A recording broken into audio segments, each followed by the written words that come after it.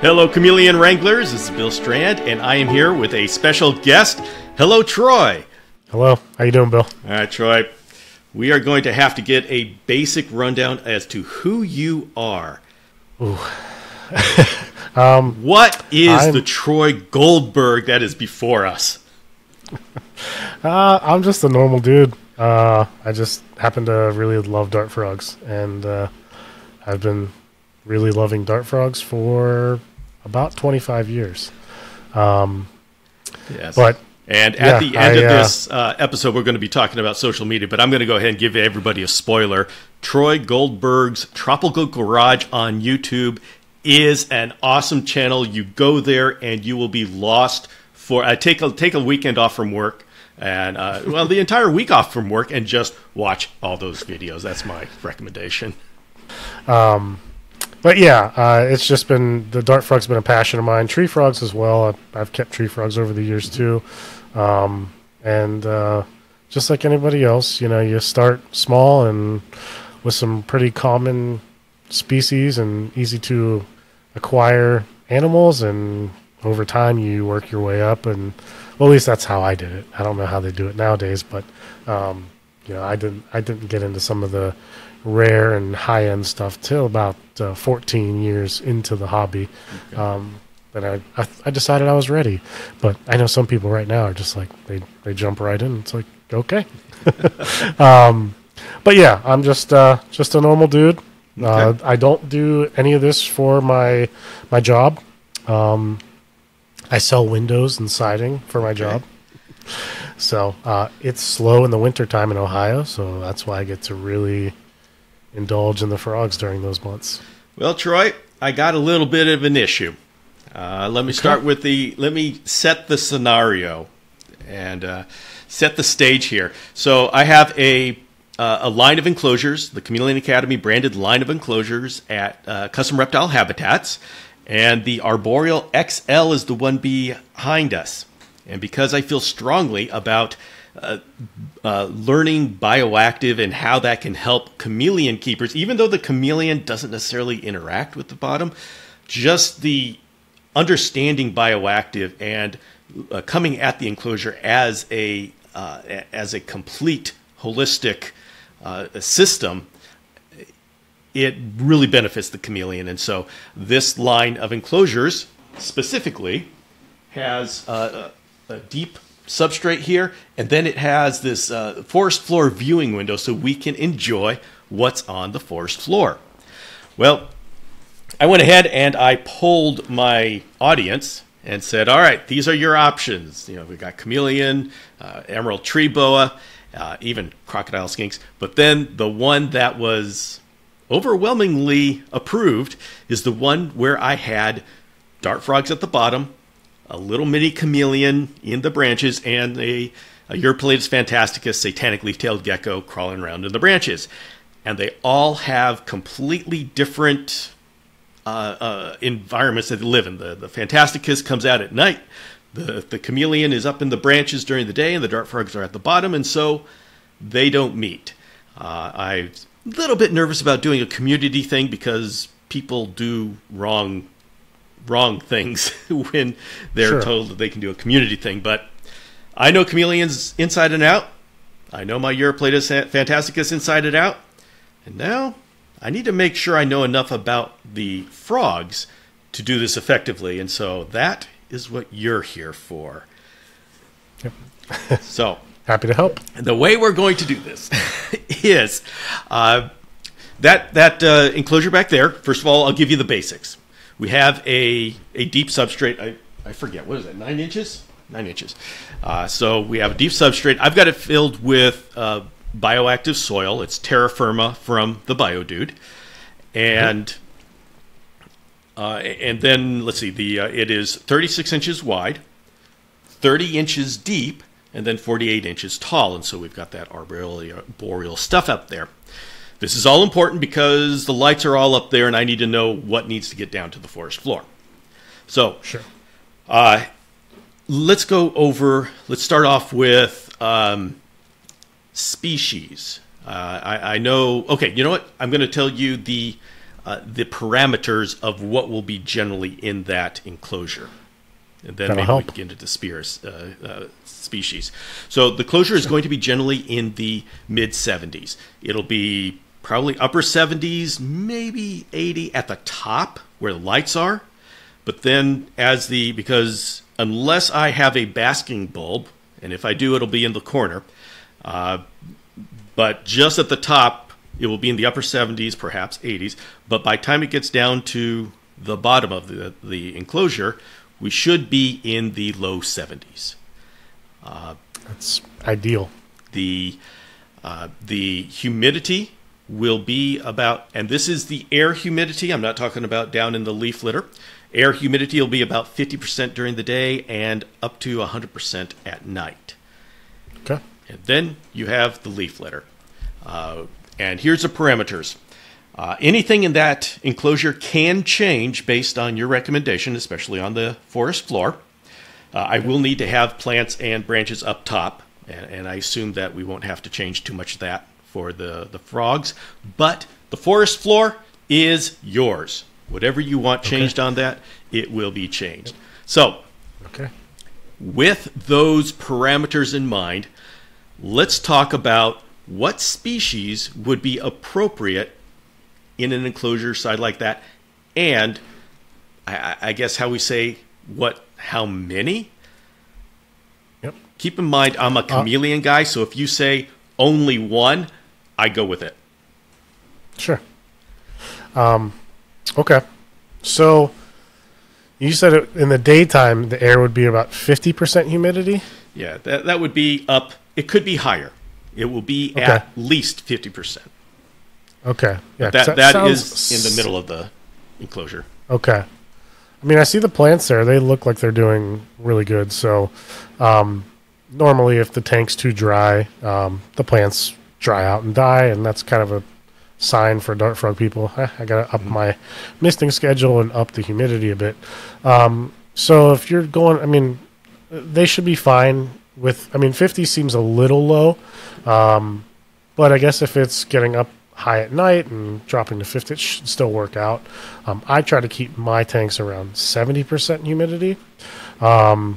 But it changes as well. I have ventilation, up top and at the door, and if I've got fans running, it's going to be more dry. The wintertime here, it's so dry in the garage that I actually tape off my vents, so it's really humid. But so species for that, By the way, let me say, I can easily make it 60, 70% humidity because both the gecko and the chameleon would do just fine. They would do just fine at 80% during the day. Okay. Yeah, I would try to kick it up to like in between 60 and 70. That's probably perfect. Something I tell a lot, because it's a really tricky thing for dart frogs because they are really prone to bacterial infections and fungal infections if their enclosure is too wet and too humid. So a lot of people have a hard time really dialing that part in. And the way I explain it to people, they're mainly on, most dart frogs are primarily on the forest floor. They're mainly on the ground. There are some that are, more arboreal, and you'll find them up in the plants up top more often, but most of them are they're terrestrial. They're on the floor. But so if your ground is constantly wet, it's too wet. So the way I try and tell people what you should aim for is obviously after you mist the tank, or if you've got a fogger. I'm not sure exactly what you're set up there with the way you're getting that humidity in there, but if you are misting the tank, obviously the ground should be wet after you mist it. But it should dry out pretty much to, if I grab some leaves 2 hours later, it should be crunchy until that next misting. So you do kind of want it to dry out in between, and then when you mist again, have them be, like I say, not soaked, but should be, moist or damp. Okay. Well, just so you know, I use a combination of a mister and a fogger, and so a lot of that is during the nighttime. I do the misting and the fogging. There will be some, there will be a misting right before the lights come on, and there may be a misting during the afternoon or may not. But the only reason why I bring the humidity down during the day is so the cage dries out a little bit. It's not for the animals. The animals would be just fine if the humidity stayed up. So it's just for cage hygiene control. Okay. Yeah, that's what I was going to ask you. Is there drainage, like a drainage layer in your substrate layer? I'm debating putting it in. Right now I don't have drainage, but I have a drain that I can easily install. Okay. And there's no drainage layer, so it's just all substrate? Is that correct? Mm-hmm. Yeah. Okay. So yeah, and actually, just to be honest, this is the first time I've ever, this is the second time I've done that. I did a prototype enclosure like this with terra firma and an active drain, and I never got anything out of that drain. It never. Okay. And the substrate wasn't saturated. It was all nice and healthy. And that, good. And I'll say that's just because of the balance of misting and fogging. I did most of my hydration with the fogging, and the misting just was a couple of seconds just to do a layer of dew, and then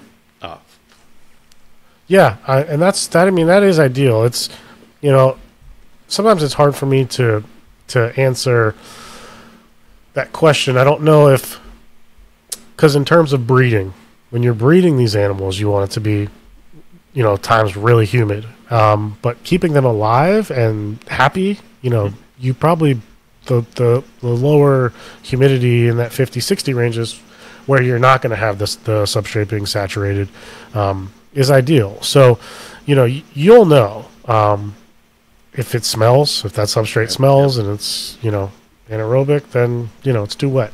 May need to get a drain in there, but, you'll be able to feel that out. But, I mean, honestly, all the dart frogs I keep, like the whole rack here, I have several different species, several different genuses. I keep them all the same in terms of the parameters, the temperature. I mean, there's certain frogs that do like it a little, I'm talking a degree or two warmer, or they do better, and so those ones are up high on the rack. But there's no different lighting, there's no different heating or anything. They're all on the same schedule for misting. And I have, frogs that tolerate a little cooler temperature on the ground. But they're, so Dendrobates tinctorius, Leucomelis, Phyllobates terribilis, all the way to Oophaga histrionica and Oophaga pumilio. It's really the same parameters. But, well, I'll say the one that I really have in mind is the Azurius. Because I love them. And just a note to everybody out there, I know Euryplatus fantasticus is from Madagascar. I know that Brookesia superciliaris, the chameleon I was going to put in there, is from Madagascar. And I know mantellas are from Madagascar, and the Azurius is from the New World. And I know that there's people who want me to do a mantella because just to have a Madagascar theme. And I just want to apologize to everybody. I love Azurius. This may be a forbidden love, but Azurius is my Juliet, and I don't care. I love them too much. Anyway, back to the interview. Yes, and you should keep whatever you want to keep. It's everyone's prerogative how they're, if they're doing a cohab tank, what's going to go in it. It's some people are like, no, it's got to be. The plants from South America, from Colombia, and the frogs from Colombia. It's like, it doesn't have to be. That's in your mind. There's no, laws. Again, no rules. But Azurius would be totally fine. They're still one of my favorite frogs, probably the most common dart frog in the hobby all over the world. Not just, in North America. It's everywhere. And for a good reason. They're a bright blue, and crazy variability with the spotting, and they're awesome frogs. So and they're fairly easy to keep, and they are friendly. My knows when it's feeding time, and it just comes up and says hello. Yep. I've got a friend who she talks to her frogs, and you'll see on her video she starts talking, and they whip their head around like, "Hello, it's time to eat."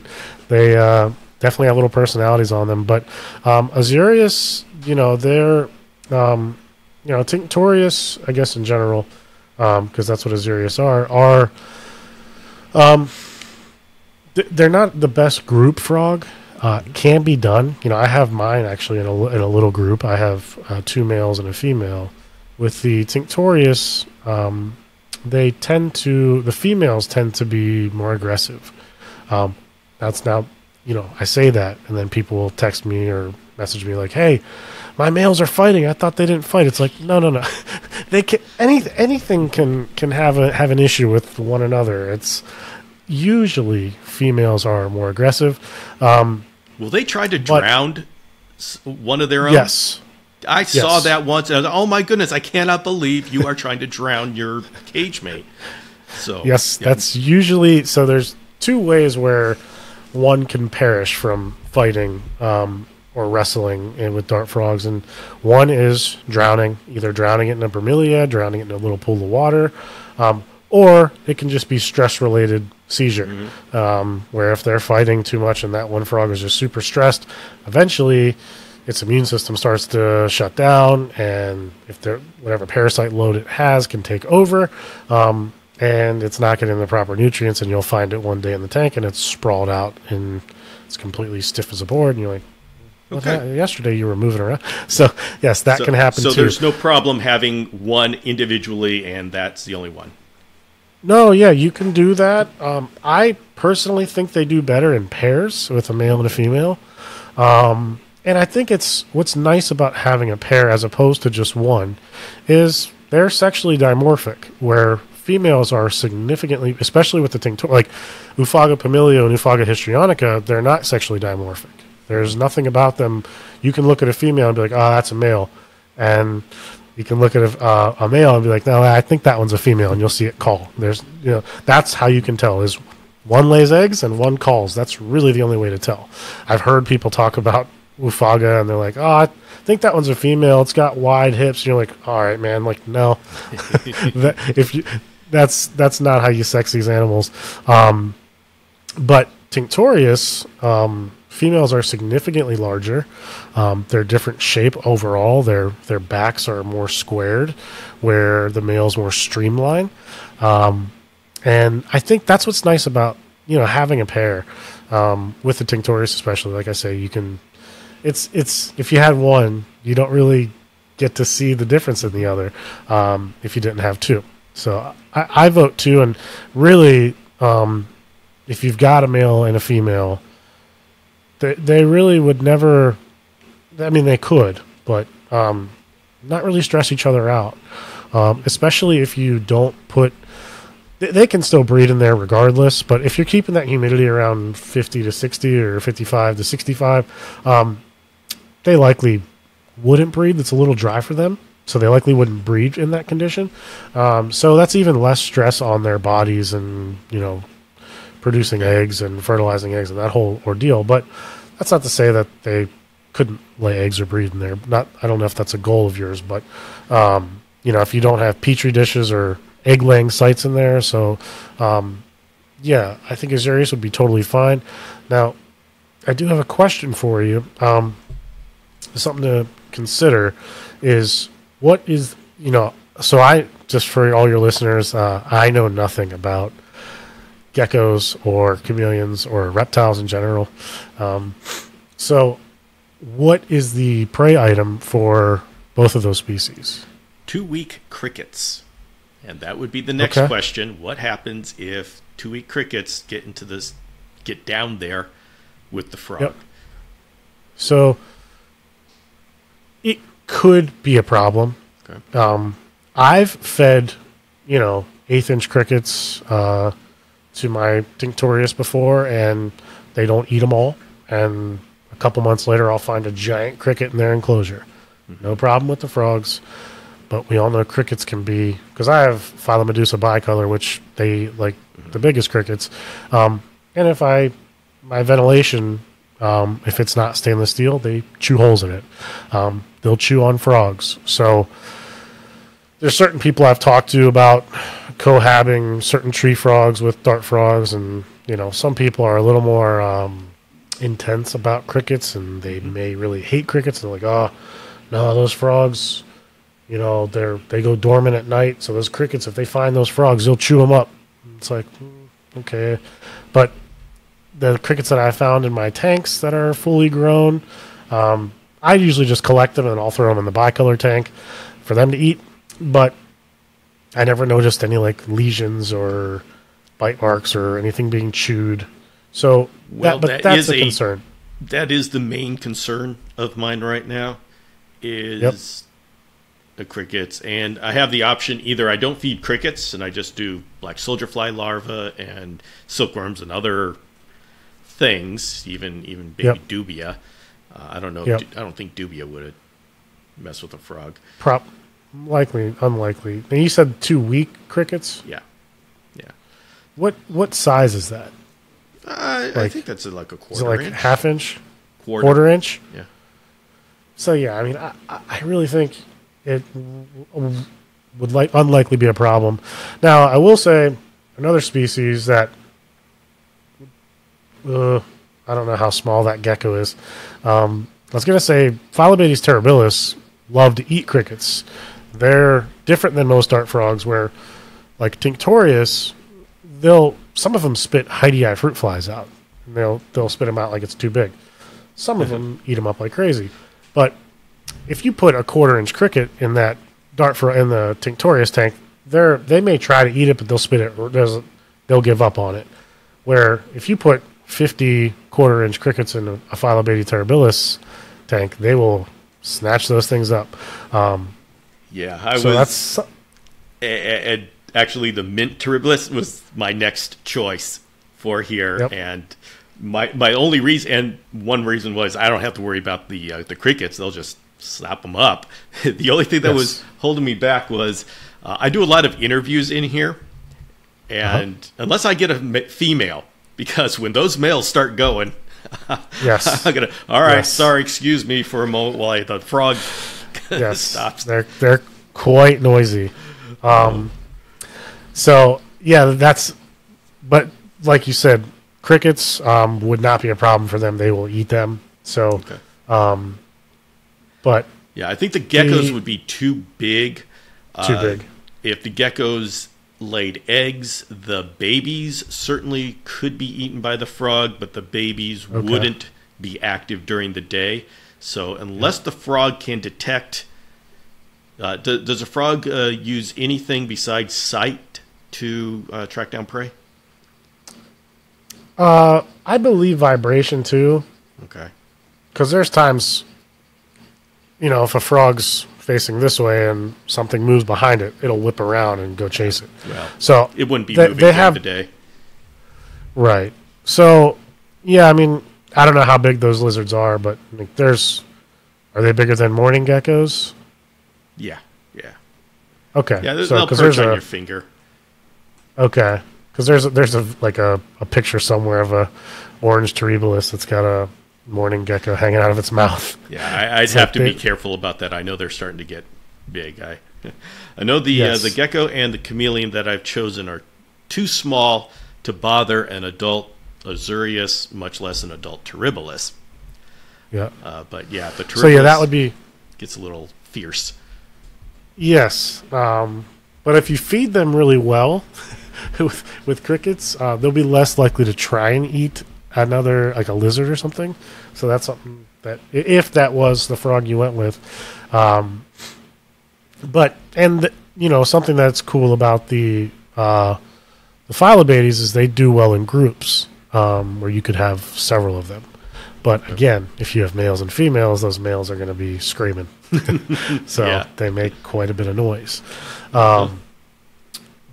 But yeah, I think Azurius would likely work if that's your number one. That is. Don't see a reason really why it wouldn't work, other than you would just have to watch, for the crickets. If you start noticing lesions or something on them, I mean, I've never had that happen, and I've found, like I say, big crickets in my Tinctorius tanks over the years, like probably 50 to 100 over the years, like big crickets, and I never noticed any lesions on them or anything like that. I really don't. I don't know. I find it hard to believe that a cricket would try to mess with them, but I'll keep I always keep my eye open, and just so everybody knows, what Troy and I are discussing here is what you have to go through when you think about a community tank. If you ask me if you should keep different species together, I'm going to say no. So every time I show this back here, I'm going to have to give a disclaimer. But yeah, that's part of it. Yep. So. Yeah, it's how it goes. It's fun too. Like you're trying to, I guess, problem solve and troubleshoot potential hazards that could happen in the tank. I kind of enjoy that, trying to figure out what's the right, or I guess not the right move, but what do you need to do to make this work? And ultimately, a lot of planning, a lot of thinking, and still you don't know if it's going to work. You have to try it out and keep a close eye, and just kind of watch it and see how it goes. But do you include cleanup crew in any of yours? Isopods, springtails? You're breaking up. Hello? Yeah, there you go. We're back. Okay. So I heard, do you include... This will be, the intention is for this to be bioactive, and so I am wanting to put in springtails, and would like your insight as far as the appropriate species of isopod that would not mess with an Osirius. I think I've had big isopods with my Tinctorius and never noticed any issues. I had like giant orange isopods. I had canyon isopods in some of my Tinctorius tank, zebras. I'm not a big isopod guy, so I'm just kind of spitting off some of the ones I've had before. But ultimately, if you want least amount of risk as possible, dwarf purples or dwarf whites are the go-to for dart frog enclosures. And springtails of any kind. You'll likely have multiple different species in there that you didn't even put there. Yes. I don't ever seed my tanks anymore, but I usually take plant clippings from other tanks and I move them to a new one, and somehow, lo and behold, I get these little blue chrome springtails in there. I get giant pinks. I get whites, regular whites, and there's just, I don't know. They just find their way there. Same with isopods. I have all kinds of different isopods in my tank that I didn't put there. So they'll likely make their way there from whatever. They're probably, I'm sure you have some in there now. Okay, Troy, let's talk nutrition and general nutrition as to what do you feed what do you feed dart frogs, and what do you dust? Specifically, let's talk about UVB, because my UVB light is way up there, and so let's talk nutrition for these guys. Okay. So I actually feed the dart frogs Heidi fruit flies and Melanogaster wingless fruit flies. They don't hop, they don't fly, they're just wingless. There's a difference. There's some Turkish gliders, and there's some other species of fruit fly that people use, but I like the wingless the best for froglets and smaller species, and I like Heidi the best for Tinctorius and Phyllobates and larger Ufaga. So I do fruit flies exclusively. I don't feed on purpose anything else. Phyllobates, I will feed crickets pretty regularly. You can actually feed Phyllobates just crickets, and they'll be probably better than with fruit flies. It's a lot more substantial, protein and food source than fruit flies, which are basically just a exoskeleton with some vitamins on it. Speaking of vitamins, I do use the Repashy Calcium Plus. I dust every feeding. And I don't use Repashy Calcium Plus every feeding. Right now I'm in a rotation where I do, and it doesn't always stay that way. It switches over every year. Sometimes I start using a different supplement, but Repashy Calcium Plus is my main calcium feeder or supplement, and I use Repashy Vitamin A. I do that once a week. I used to do it once a month, but all right, that Repashy vitamin A, that's 2 million IU's per pound. I mean, that is some serious vitamin A. Yeah, where and why do they need that? Some people think that's not enough. There's other like pure vitamin A that people use from Tinkman Herbst. That's his name's Idris Brown. He sells some supplements. A couple other brands. I'm just spitballing here, but yeah. So vitamin A is pretty crucial for egg laying and viable eggs. So if you're not breeding, I would say do vitamin A once a month. It does help with their eyesight as well, and there's a syndrome. Some people call it sticky tongue syndrome or short tongue syndrome, where the dart frog lunges at the fly and it's opening its mouth and it's trying to feed, but the tongue doesn't come out and catch the fly. So vitamin A is connected with that, where if the frog is vitamin A deficient, they usually can have that happen. A frog that's not vitamin A deficient, they don't seem to run into that. All right. Have they figured out how frogs get vitamin A? Because preformed vitamin A is not found much in insects as far as I know. So I'm not exactly sure on that. I'm sure that there's somebody that's more into vitamins, like my friend Nick Zappa. He could probably tell you. Okay. I've got friends that are really into the supplements and stuff. I'm just like, I'm just going to do what's been working for me.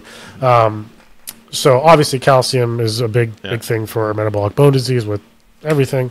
But I also do a carotenoid supplement. I use Naturose, which I get from Idris Brown at tinkmanherbst.com. And I used to use that less frequent than I do currently. I used to use that about once every 2 weeks. Now I'm using it almost every feeding. Because I have a lot of orange frogs that should be red. They're red in the wild. Oh, okay. So and I've noticed I've been doing that for about a year. Yes. But also healthy and viable. It helps with eggs as well. And I've noticed stronger froglets as well, especially with the Euphaga. With the large obligates, it's always an issue getting all the offspring to be healthy. Mm-hmm. It's tough. You get 5 that come out of the water. Some people have better success than me, but I may get 3 that live or 4 that live, or sometimes 1 that lives. And it's frustrating because you don't really understand why. But I can say that since I've been doing that, the Naturose, literally almost every feeding, I don't seem to be losing as many, and they're growing faster. Okay. The frogs are growing faster for me. They're not really lagging behind in the growth department. And I'm talking babies here, but adults. So Azirius, is that something you need? No, but because they're blue. But would that help? Could help with eggs and just overall general health if you did it once a month or once every 3 weeks or something like that. It wouldn't hurt, I'll say. And the last vitamin I use is Dendrocare, which is sort of just a multivitamin, and I use that. So I that's why I alternate between calcium, and then the next day I'll do multivitamin, calcium, multivitamin, and then one day of that week I'll do the vitamin A. So, everyone has their own regimen. Some people just do calcium plus, and that's it. And they'll do that for years, and you could potentially do that with your Azirius and be completely fine. And so would they just get their D3 from the calcium plus? Right, as in, do you use UVB for any of your frogs? I do, but only for my large obligates. Okay. I've never noticed any tinks or any of my dendrobatids. I've tested with UVB with them, and I've never really seen them seeking it out. Where my large obligates, I had like a little bird lamp with a UVB bulb, and I'd stick it in the tank, and I've caught several large obligates. Actually, they'll walk over to that direct light and sit there and kind of bask. So they were seeking it out. The other frogs I never noticed do that. So, and it's not a strong UVB, I think, which it's only on 2 hours or 3 hours a day for me, and it's like 13%, and it's going through screen. So, okay. You know, what's nice, and I have an inch screen that runs along the top of the tank. So if a frog is getting too much, they can easily escape that light, which is nice. Now you said yours is 48 inches tall? Yeah. Okay, so that UVB is unlikely hitting the floor, There'll correct? be very little UVB hitting the floor, if anything. Yep. Now, yep. the follow-up question to that is, do these frogs, if in the back, I build a little bit of a mountain, will they use it? And should I try to get them to a point where they may have access to UVB? Yeah, they may. If they want it, they'll go to it. Is the top full screen? Mostly screen. There's some structure in here. It's got holes cut out for the various lights. The thing is that most of that screen is going to be covered. There is one cutout that is specifically for ventilation, to where I can put a fan if I want to get more ventilation. Okay. And how long are you running the UVB? It'll be 12 hours. 12 hours. Okay. So like you said, it's very little is going to be penetrating all the way to the ground. If a frog is up there and it wants to get it, it can easily get away and go down. I'm giving Repashy Calcium Plus, that's got a pretty good dose of vitamin D3. So they're going to be getting it through their diet. Correct. Yeah, there's actually, Idris actually sells a calcium without D3 for people that are using UVB. But I have not noticed any detrimental effects from using with D3 and UVB. I'm not noticed, because the amount that the frogs are getting is so small coming through the screen, and 13%. It's only on 3 hours a day. But yeah, I'd say you're fine. The problem with UVB and dart frogs is if someone's got a 10-gallon tank, and they put a strong UVB up top, and that frog can't get away from it, then they can get cooked. Okay. Lots of animals can get cooked that way. But, yes. So UVB sort of has a weird stigma with dart frogs. People think it's really harmful, but I think that's generally because people are keeping dart frogs. A lot of hobbyists that start out keep them in really small tanks, like a 12 by 12 by 18. They put a UVB on it. It's like, yeah, you're going to have some problems. I think we have that all over the place. No, it's not the UVB. It's not. It's the cage you're keeping them in. Yeah. Yes, precisely. So, yeah, I don't see where there would be a problem. But again, you'd have to kind of watch and see. Mm-hmm.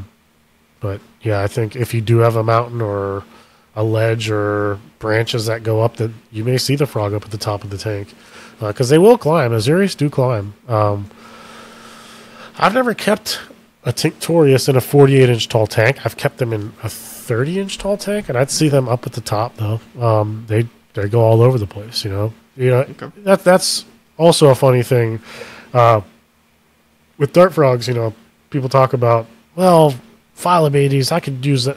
I'm going to put them in a 36 by 12 by 12 because they don't need height.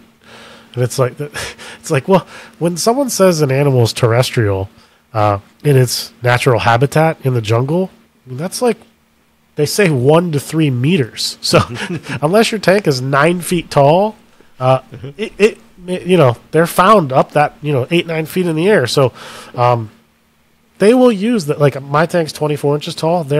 Mine actually only breed up.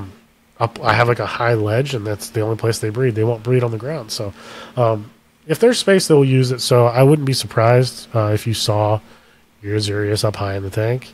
Okay. But yeah, if the light is too intense or too hot for them, luckily for them, they can get away and go back down to the bottom. So, all right. So what do I need to do? I'll just move myself out of the way here so we can all see. So what do I need to do with the bottom to make it a perfect home for the Azurius frog? What it is now is a layer of leaves, mainly magnolia leaves, that are on the surface. I'll add on some quick degrading leaves as well. So I have that, and I have plants planted. I have alocasia. I have a maiden's hair fern planted in there. Oh, and a philodendron. But I love my plants. So what do I need to do? Honestly, it looks ideal. What I'm seeing there. I do find that the Tinctorius do like stuff to climb on too. Like if you had some driftwood and you could lean it up against the background. Absolutely. They like rock too. Like you can put fake rock or real rock. They like that stuff. I think that helps create a more natural look. I mean, people say, well, the dart frogs are found and it's all leaf litter. It's like, it's not true.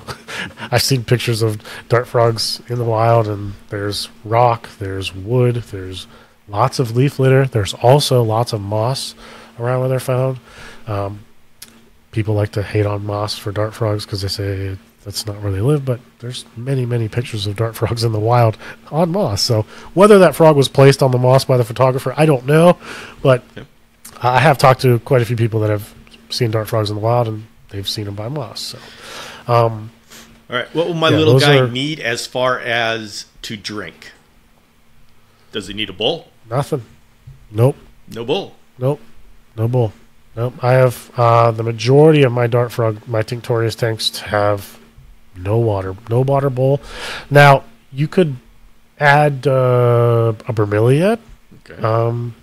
If the tank was too dry, or you were worried about the tank potentially being too dry for them, a bromeliad's a place where there's little pools of water. They can go to that. They'll soak in there. Now, do frogs enjoy having a soak?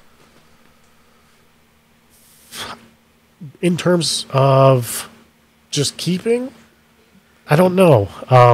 It's hard to say. Normally, if you see a frog constantly in the water, there's an issue.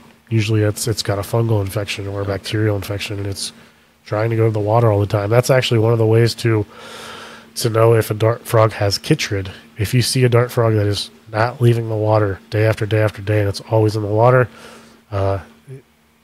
that's one of the telltale signs that it could have chytrid.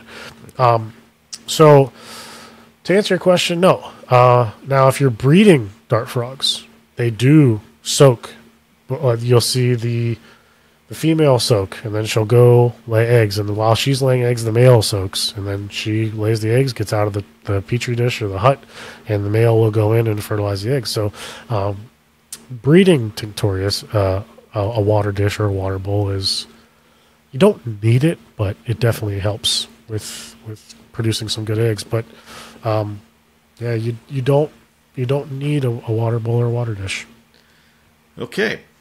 Now, I had an Azurius that would love to go poop in his water dish. So he'd always go to his water dish and poop.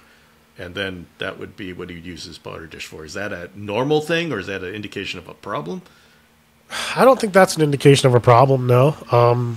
It may just be soaking and, I don't know, to get everything moving in there. Or it may be using the water to sort of balance its, I guess, everything going on inside the frog.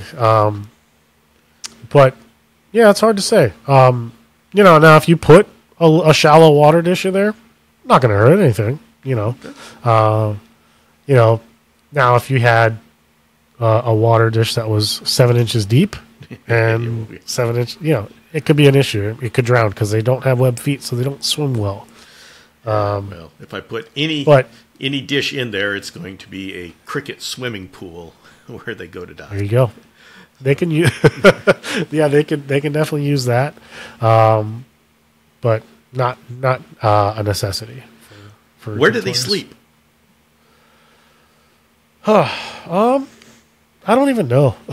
Mine depends on the species, but usually tinctorius, they seem to retreat to the coconut huts or a hide of some sort. And then they come back out. They in the morning when the lights come on, you'll see them shed their skin, and it's kind of a weird, gross thing you see, but their skin sort of comes off their body and goes in their mouth. They just shed their skin into their mouth. It's kind of bizarre, but some people like have messaged me like, what's wrong with my frog? Like, that's just shedding its skin. It's okay. But a lot of Ufaga and other dart frogs, they'll sort of go in the leaves and roost at night. I'll sometimes come in here at night, check on the tree frogs, and I'll look around the tanks, and you just see the dart frog sitting right out in the middle, sitting on a big leaf or a bromeliad leaf. But most tinks do retreat to wherever they go. Some frogs, I know their hiding spots for having a reason to go in and collect them for some reason. But other frogs, I still don't know where they hide at night or where they go. But it's with the tinctorius. But yep. All right. So say, and now I'm speaking for the chameleon community. We all love our chameleons. But we said we need a dart frog. In fact, I say if you have a live bearing chameleon, you're always in danger of having surprise babies. You should always be making fruit flies, and the perfect way to justify doing that is by having a dart frog. So I recommend that every chameleon keeper have a dart frog. So if we were going out to find a dart frog, are there any hints or tips that a person going out and looking for one for the first time wouldn't know? So you're saying to purchase? Yep, I want to go get an Azurius. Do I just go out and get an Azurius? Are all the Azuriuses the same, or what do we have to... No, they're definitely not. Okay. There's your standard looking Azurius that they're really heavily spotted, and some are fine spotted. They're sort of variable. And then there's other ones, like I have the fine spot variant, which is not a different locale as far as we know. It's just line bred and trait bred that way. But I really like that look, so that's the way I went. And that's what my froglets are like that too. Where if you have like a regular Azurius and you cross it or you breed it with a fine spot Azurius, you may get some that are fine spot, you may get some heavy spot. Same goes for if you have two heavy spotted Azurius and you breed them, you may get some fine spot and you may get some heavy spot. But I guess what you want to look for is, because Azurius are so popular, you don't just want to just go buy them from anybody, because the bloodline could be, sort of bottlenecked, where you're going to get some deformities or just neurological issues with some that are so far down the line, because they're there was only so many that came in from the wild, so they're bred back to brother, sister, grandfather, grandmother, all that stuff down the line. So it's good to find somebody, a breeder that's reputable, that's been doing it for a while, and knows the species.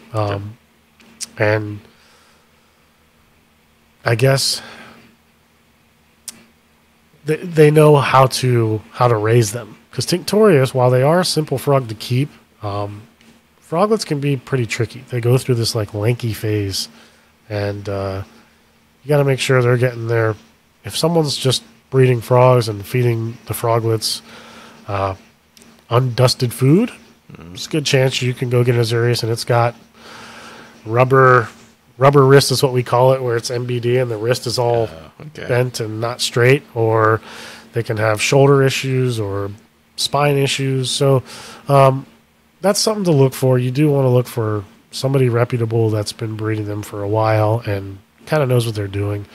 But in terms of if it's someone that's been breeding them for a while and you ask them, hey, you got any Azurius available? There's really nothing to look for besides those things like metabolic bone disease or I guess fungal issues and stuff like that. You can usually tell too. If they've got a nose rub or something like that, or rubs on their back, you obviously don't want to pick that up. But if it's a healthy looking Azurius frog, they're a hardy species, so you should be okay with those things in mind. Now, putting myself in a position of getting my first dart frog, I don't know if you know this, but there are so many awesome species and variants of dart frogs that it's really hard to just take one. Yeah. So let's go ahead and answer the obvious question. Can you put an Azurius in with an Aratus? Can you have a community of dart frogs? Can you? Sure. We can go with should. We're looking for the best husbandry here. I would say no, you shouldn't. Okay.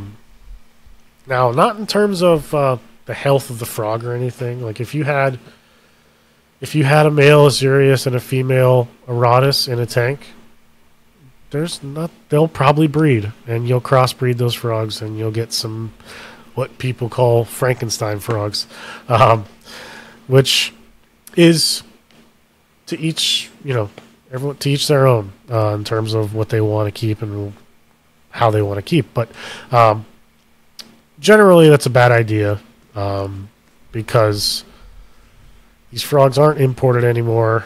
Azurius, I don't know the last time Azurius were imported. Maybe the 90s. It's been a long time. So all you're doing is potentially muddying the bloodlines and the genetics of that frog.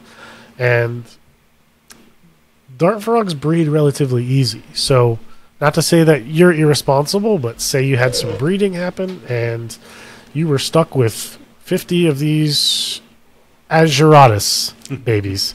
And what do you do now? You don't have room for them. So you give them to people or you give them to friends. And what happens when they get inbreeding? It can kind of domino effect from there. So it's like I say, when people ask, can I always say, sure, you can.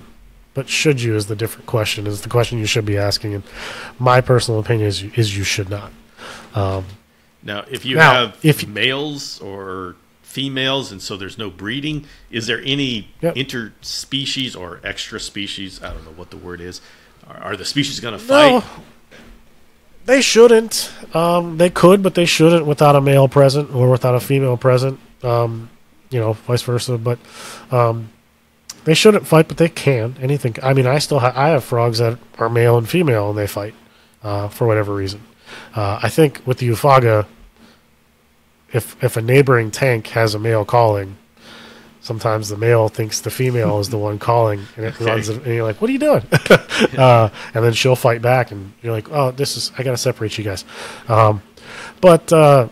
In terms of I do see people on social media where someone posts, I've got Citronella and Azurius and Green Sips and Leucomelis and Aratus all in this tank, and they post it on Facebook, and it's an army of dart frog people coming and yelling at this person. And while I agree that it's not what they should do, I don't think that's the right way to go about it. You can scare people away from the hobby, and ultimately we're here to kind of educate new people in the hobby and kind of show them the way to do it. You don't have to yell at them and tell them they're stupid and they need to off themselves. I don't agree with that people being like that. But in terms of health, the only thing I can say is that the more animals you have, so if you had 3 Azurius females and you had 3 Aratus females, it's just more stress. Okay. But again, it's not really the Aratus and Azurius thing that's causing the stress. If you had 6 female Azurius, it's more stress. It's just the amount of animals that's in there that can cause stress. That can lead to immune system shutting down and parasite load taking over, and frogs ultimately becoming sick and dying. Well acquainted with that. I just generally. Sorry, my dog is scratching at the door. We welcome all animals on this podcast. I can't have him in here right now because he'll probably knock some stuff over. He's a 100-pound Doberman, and he's still young. He's not even 2 years old, so he's a little crazy. But yeah, it's always a difficult question when people ask about that. Can I have different fronts? Like, sure, but just I wouldn't. I would keep it to one. Well, I am very happy with my single Azurius. Okay, yep. Maybe I'll consider getting him a friend. I would do a pair. All right. I would do a pair. All right. Well, then I'll talk to you and we'll figure out what sex I have. There you go. I can. Yeah, I consider myself an expert in terms of determining sex of Tinctorius. I've been doing it for a long time, so I tell people all the time, if you've got something you're not sure of, and it's as long as it's of age, which I say 10 to 12 months, as long as it's 10 to 12 months old, I should be able to determine the sex of it. Yeah. Then the challenge is finding someone who has an old enough to be sexed Azurius available for me to get a hold of. Those are hard to find. We can find you one of those. Yeah, they're. I've got a lot of friends that I'm sure I could message and find one for you. All right. So, yep. That's perfect. No issue for me. Yep. All right, Troy. Is there anything that I didn't ask that I should have asked to get me set to do this? The tank is escape proof, correct? Correct. Okay, there's no gaps up top or anything.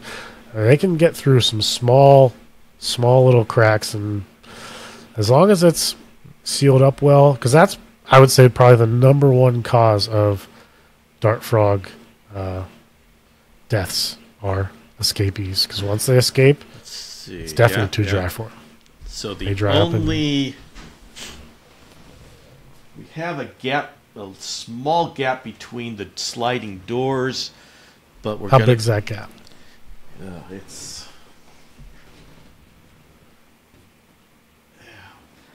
well, I can hardly get my pinky in. Let's see, I don't have a ruler here, but we're having about an eighth of an inch. Yeah, maybe. Give me a second.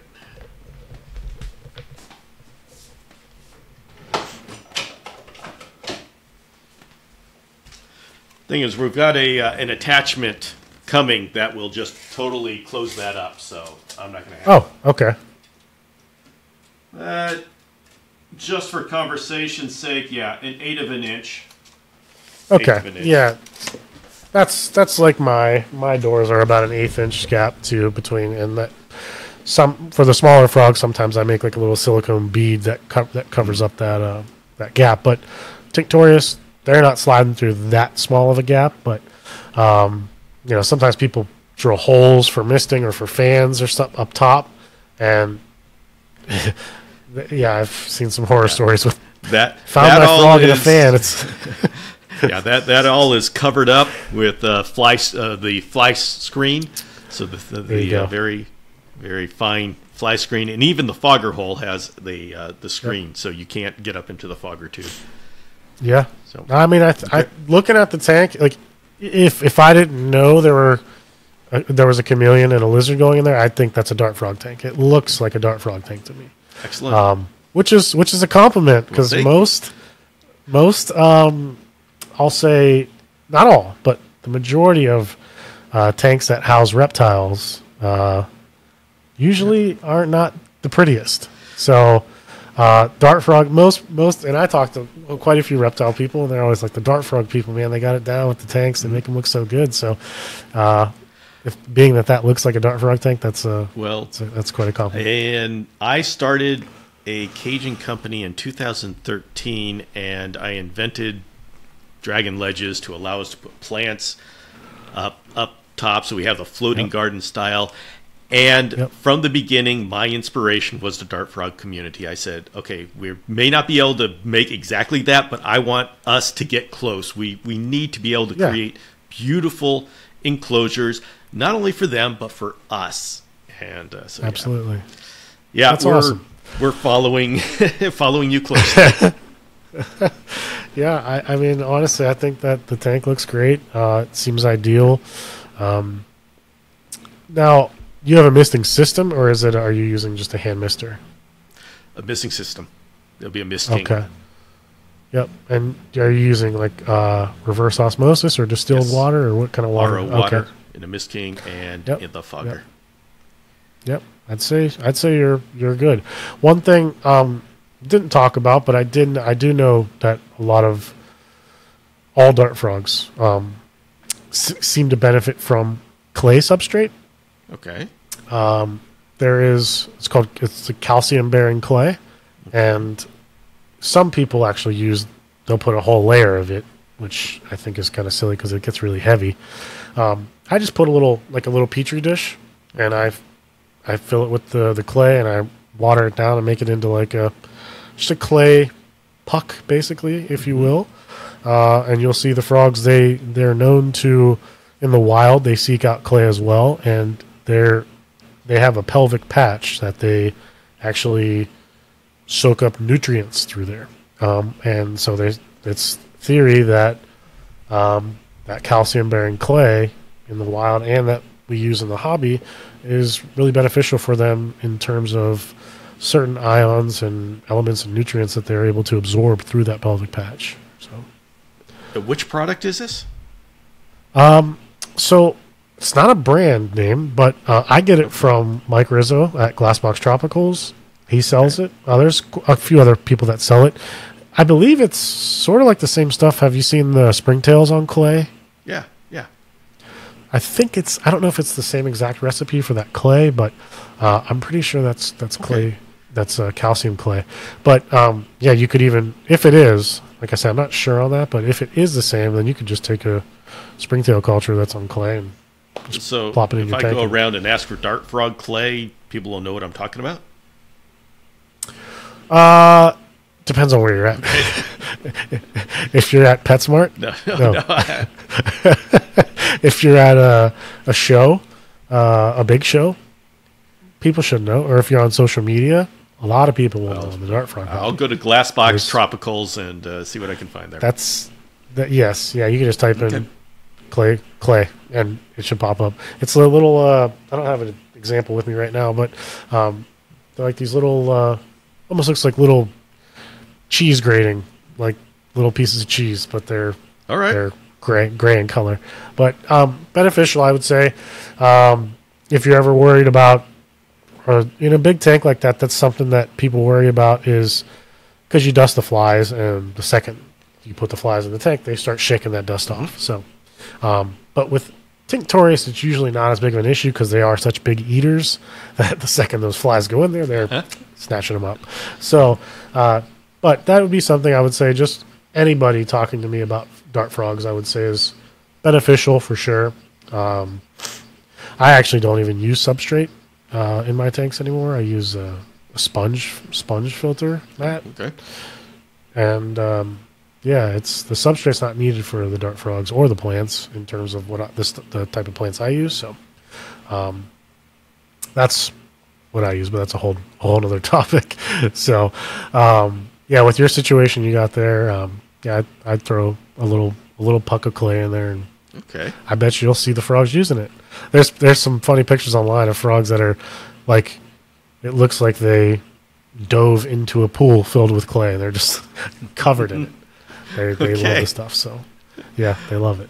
So all right, this sounds very exciting, and I will keep you informed as to how this comes together. Yeah, I'm excited. I'm excited for you, and anytime if you have any questions, you can always reach out to me, and I'll be happy to help.